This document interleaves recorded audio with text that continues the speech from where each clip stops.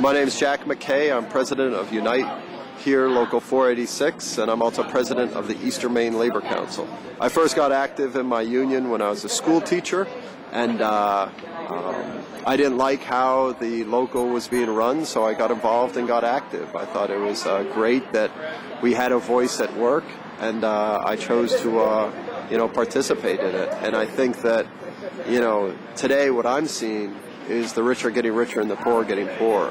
And the only thing out there that stands to protect the American middle class and the American worker is unions.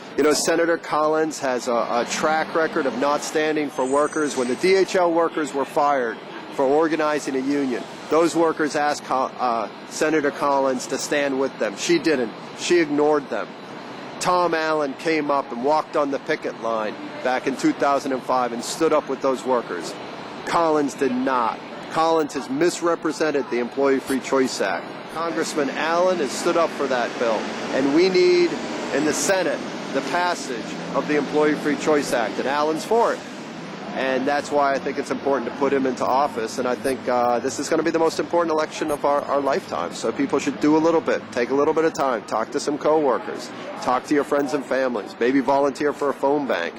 Maybe volunteer for a work. It's only 40 days out. It's only a little bit of time.